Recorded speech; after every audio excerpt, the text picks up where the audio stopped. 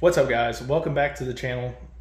If you follow me on the channel or you're a subscriber, you already know this video is long overdue.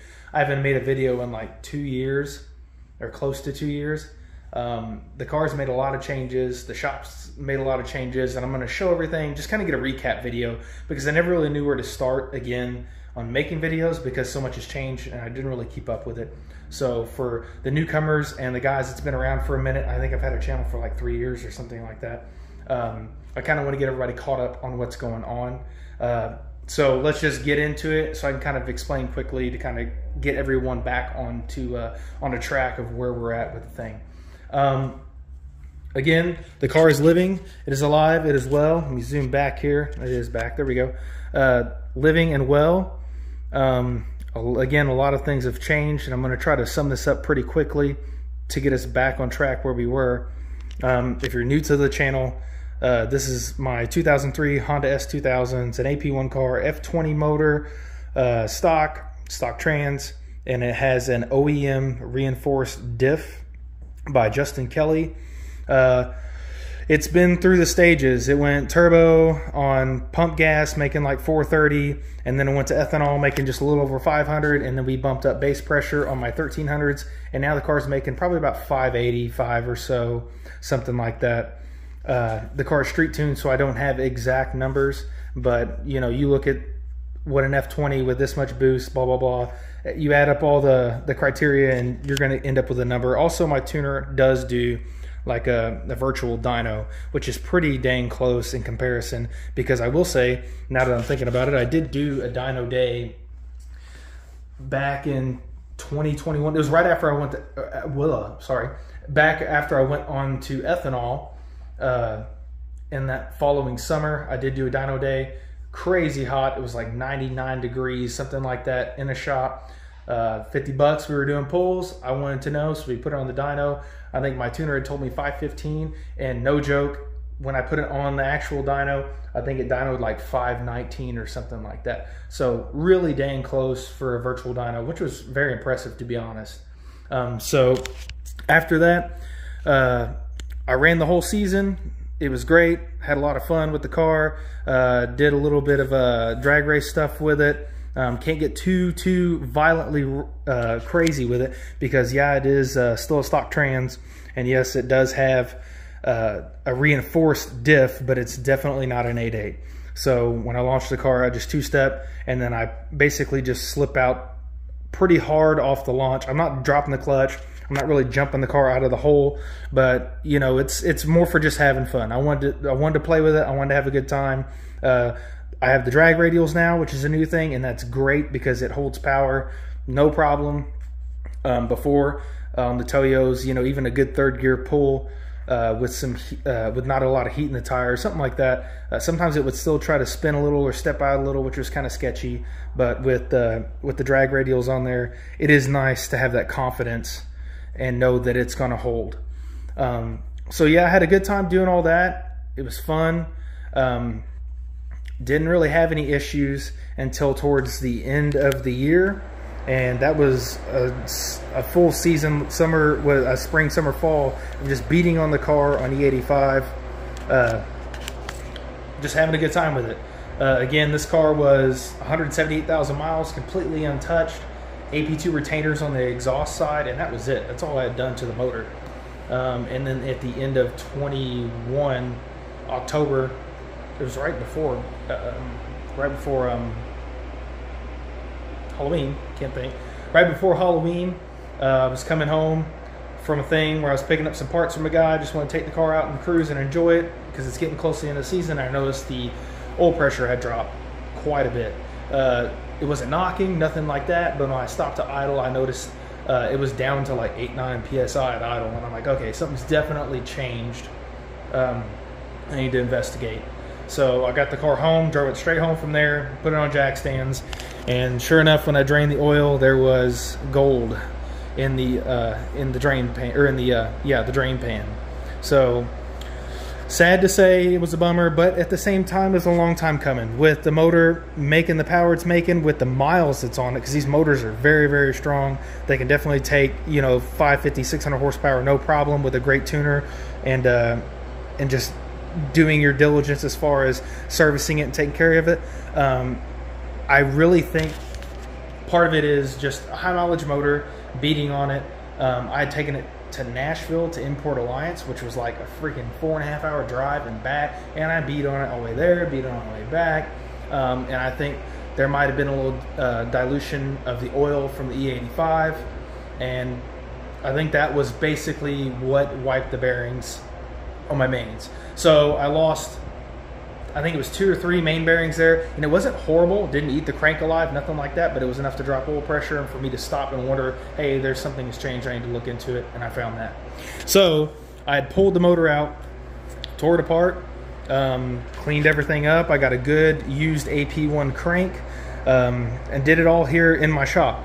I'm a mechanic. I've been a mechanic for 15 years or so. So yeah, it's a little nerve-wracking because, you know, the FRM liners are a little weird in this thing, but the cylinder walls look great. They looked amazing. Everything looked great. It was just the bearing damage. So I opted to just pull the motor, tear it all the way down, clean everything that you could never clean before, which was awesome.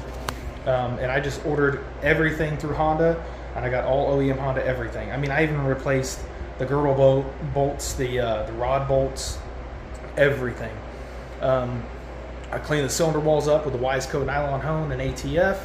Guys have done that in the past. I did a lot of research before this, and again, my cylinder walls looked amazing, so I wasn't too worried about it. And again, it was like, hey, if this works, awesome. If it doesn't, then we're going to send it out. We'll build the block and we'll do that. But it's been over a year now, and the car is still running great. It has amazing oil pressure now at idle. It's like 23 to 25 PSI at idle when it's fully hot. I run 10W40, and when I set my bearing clearances, I set everything up to like the loose end of OEM spec. So again, these F20s live very well on boost, especially if you're under like that 700 mark for a long time. But I did a bunch of other stuff too. At a catch cam combo made by a buddy. I did Brian Crowler springs and retainers in the head. We also did, I powder coated the valve cover. A lot of like little dress up stuff, just cleaning stuff up, painting the intake manifold. Like I said, I just went through the whole thing. All brand new gaskets, seals, head gaskets, ARP studs. I just really went through it and spent the time and did it on, you know, on a budget that I felt comfortable doing. And luckily for me, it's been great. Oh, yeah, and I also did AP2 rings because they do have the updated oiling rings on those, and it's literally been great. The car is running awesome, great compression, no smoke, no chatter, no nothing. Like it is awesome. Did the modified my TCT. I literally went through the whole thing, so it was really nice after having this car. Sorry, I blocked the camera. After having this car for almost 8 years. Just being able to go through it and know what I have now. So yeah, so that was the motor, went through it. It's been great ever since. At that point, I also did the radium fuel rail. Did that, and I ran a -6 feed, and I used the stock return. Probably should have did a -8 feed just for future, but realistically, like, I'll be honest, everyone kind of has their goals for their cars. And I like to be somewhere where I can be comfortable with the car, so it's not a full-fledged race car, so I can still take it places, do stuff, and feel comfortable and not have to worry too much about it. Realistically for me, I want the car to be about 650, 675 with a solid drivetrain on ethanol, and just enjoy the car. Something that's going to live a long time, it can hold together, and if I got to do a little work, you know, on the winter time or pull ahead or something like that, cool, but it just pretty well runs without any hiccups through all the other through the fun times, you know, when it's warm and you want to get out and enjoy the car. So yeah, the motor's good now. It's nice to have, like I said, a fresh motor that I know what I got. I don't have to worry too much about it. So all that's been great. The diff that Justin Kelly from Kelly Racing did for me, amazing. Granted, it is not an 8.8, which obviously that is going to be a future upgrade, but with the OEM Reforce diff, it gets rid of that crappy crush sleeve, which was always failing on me because with the car being loaded with the extra power, it would cause the crush sleeve to, I guess, basically distort, and it would add extra backlash, and then over time, not very long, the backlash would increase and it would just eat the diff alive. So I was popping diffs in, you know, once a year. Now this past setup, it's been great. Like I said, it does, it lets me beat on it a little bit with the radials. I don't get too stupid with it because I do realize that it's not an 8.8. I can't just dump the clutch. I can't just beat on it like that. It's still a factory diff housing, still factory caps, but it does have the studs that are machined to the caps with lock nuts and the crush sleeves. So that makes a big difference in comparison to the stock. So not saying it's bulletproof, not saying it's gonna last forever, but it does do the job, provided that you are understanding of how it's made and how it works, and kind of work with it without being too crazy with it. But you can definitely do a lot more than what you would ever do on the stock diff, and I've proven that. Again, like I said, just kind of beating on it with the radials and being able to do a little bit of drag race stuff, doing the burnouts and two-stepping and jumping out of the hold. Again, not hard, but hard out on the clutch to where I was slipping, and it held. Like I said, it did great. So for 2023, I'm on transmission. This is number 4 that's in the car. I've had a hell of a time with the transmissions in these things, and that's normal with a boosted car, especially anything over like 500 horse. They're not designed to hold that kind of power. I keep losing second, I keep losing third, and it's not because I'm jamming gears. A lot of times it's in the middle of the pull, it lets go, or I think third is, sometimes it'll, the last one anyways, was I lost a little traction in third, and then when it snaps back on, like you spin a little and you grab, just that shock, boom, it messes up third. So I put another stock trans in it, and I've decided I'm done with the stock trans. I'm tired of doing that. I feel, back when it was, you can get a trans for like $500–600, it wasn't that big a deal, but now the transmissions have gone up to like $1,100–1,200 for used ones, and I'm just, you already know, like it's insanity. Like, you know it's going to break, you know it's going to keep happening, and you get tired of dealing with it, and it kills the confidence of me in the car, and it just kills the fun. You know, obviously we could turn down, but no way, who's doing that? So the goal is to grow, the goal is to get better faster, and obviously everyone has a budget, and everyone only makes so much money that they want to spend on this toy, and that's really what it is, because I just take it out and play with it and bring it home. So for 2023, I'm going to be sliding into this setup. I got a really good deal on a CD009 transmission kit from Inline Pro. Came with the drive shaft and everything. And I also didn't want to deal with somebody's raggedy, wore out transmission. So I did go to the dealer and bought a brand spanking new 370Z transmission. Pretty excited about it. I know there's a lot of hate for the CD009 transmissions in these cars because you lose the dual mass flywheel and you get a lot of noise. Honestly, I mean, I don't know what else to say about it other than I'm willing to accept the noise just so I can have some reliability as far as the drivetrain goes. Obviously, when you have the trans and you have the diff and each one is failing, it's really annoying, and you're just constantly fighting a battle that you're never going to win. So again, Inline Pro 350Z, 370Z, Z33, Z34, whatever trans kit. And this is, I'm going to open all the boxes up on another video. I'm going to show everything and explain everything. That'll be cool. But it does both trans, but obviously the 370Z trans is a little more refined. It's the same trans, but it has the upgraded synchros and blah, blah. So updated part number, latest part number, whatever you want to say. It's the better option. So basically, this is the transmission you would get when you bought, if you were to get, if you had like a 2020 or the last year of a 370Z. This is the newest, latest part number for that. I'm still going to be running my OEM upgraded diff. I'm going to do that until this one blows. When this one blows, I'm going 8.8. I'm tired of messing with it. But again, obviously, if money wasn't an object, then I would just buy it all now and do it all now.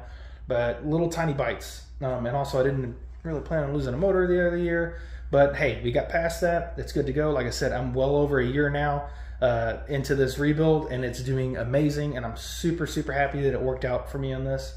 And again, later on down the road, because I don't ever plan on selling the car, I will move into probably like the F24 with the K series crank and sleeve block and all that. That will happen eventually when this one goes.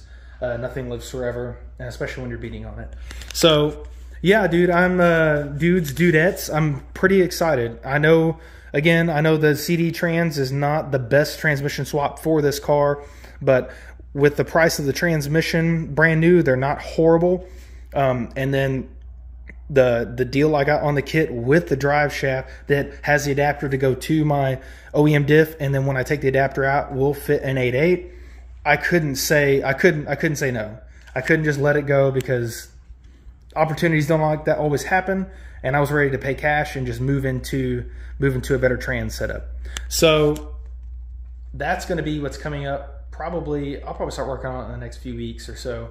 I need to get started. I know there's trans that don't work, stuff like that. And then today, actually, I did order a brand new Serial 9 shifter for this transmission, which is supposed to be the best shifter for this transmission. And if you're doing the swap, it's going to give you the best chance at liking this swap. Like I said, it makes noise. It's going to be loud. It's going to be different. It's a foreign transmission in a car that it doesn't belong in. So you kind of got to accept some of the things that come with that. And like I said, for the money I get in it, I'm willing to do that. But yeah, guys, I just wanted to make a quick video just to kind of like recap. Is there anything else I can think of? Not really. It's still, like I said, all the upgrades and stuff that I didn't post.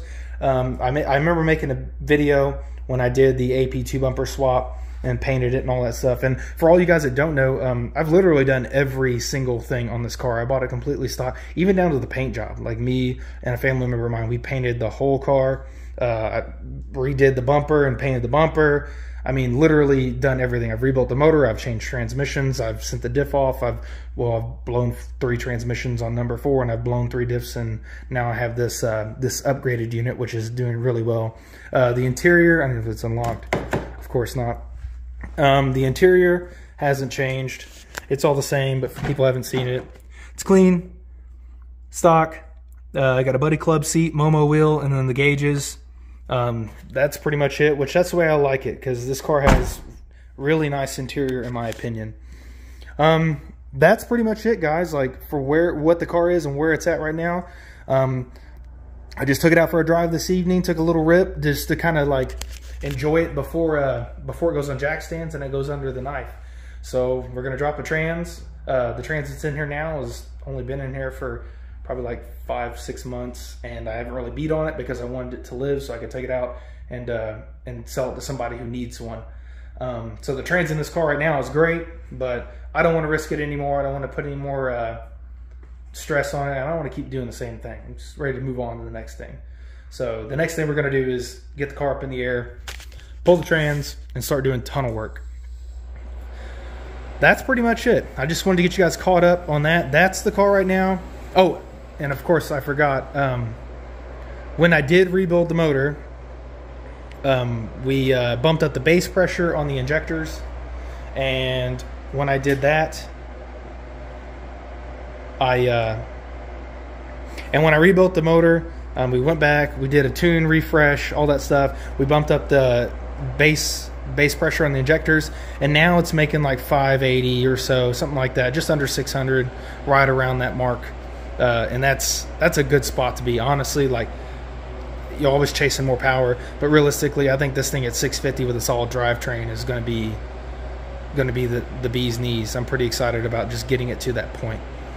So other than that, that's the car, guys. I'm happy to like get everything out in the open, explain everything, kind of get caught up. I kind of want to get back to making videos, and I've yet to see a video on YouTube where anyone's documented or done a whole video series on doing the transmission swap. So I kind of want to show like the whole thing, like pulling the trans, doing the tunnel work, the way I'm going to do it. I think I'm going to go the route where I don't beat it in with a hammer like a psychopath, because just swinging a Paul Bunyan for an hour or two under there just doesn't really set right with me. If I'm gonna molest the car any more than it's already been molested, which it's not even on a factory paint job anymore, I'd rather cut it out, tack in plates, and just try to do it as clean as I can. Yeah, so that's what's going on with the car. That's where we're at. Quick rundown of the shop since you guys haven't seen. If you haven't seen the shop, this is the shop. Cleaned it up a little bit. The floors look like ass because, well, I redid all that like 6 years ago and it failed. But pretty much the same old stuff. I redid these doors here. I put a roll-up door in. No more stupid looking barn doors. That was a huge goal for me. Pretty excited about that. And honestly, for a 20 by 20, I've got heat, I've got AC. It's literally like 30 something degrees outside, and right now it is like 75, 78 degrees in here, which is awesome, and it could even get warmer. So 2023, guys, I'm pretty pumped. I'm really pumped. I know it's going to be a feat. I know this thing is going to be a little different, or a lot of different. It's going to make some noise. It's going to do some stuff that isn't normal to this car. It's going to take away from some of the nice, smooth, quiet drivability, but having the confidence to be able to beat on it and know that the trans isn't going to blow second or blow third or anything like that anymore is, I really think it's worth it. Also, not to mention, this is the single disc kit, so that's another thing with the noise. A lot of guys complain about is the twin disc is so loud. The drivability on the twin disc is not great. And then some people will say, oh, it's fine, it's great. I've never drove a twin disc, but I can understand. I've heard twin disc. I've been in twin disc cars, but never personally drove one. They can be pretty chattery, pretty loud. But I know they Clutch Masters make that 850 strapped. So once the twin disc is, or the single disc in this goes, or I wear it out, I am going to move into that 850 strap setup. But for the time being, having the single disc is definitely going to make a difference as far as the noise. So that's pretty much it, guys. It's nice to catch up. It's nice to make a video. I know this was just talking. It's kind of boring, but I kind of had to get you caught up so that we could actually move forward and make other videos so you guys know what's going on. And that's it. So not going to waste any more of your time. I hope you guys have a great new year. I hope you guys start out with a great new year. 2023 is going to be awesome for me. That's the goal. Hopefully, you know, things go. It could go terrible. It could go terrible, but I would assume it's not. Like, again, guys, I'm gonna put everything I got into this thing for 2023 that I purchased on my budget, and I'm just gonna work with what I got, and I'm gonna be happy with what I got because I'm excited to be doing this to begin with. So. Love this car, love this car, love this car. Super excited to move into its next phase. Honestly, cannot wait to get started and do second gear burnouts. So thank you guys for watching. Watch out for more content. I'm really going to try to get behind this camera some more and post up what I'm doing so you guys can see what's good. Thank you again, and I will see you on the next one. Peace.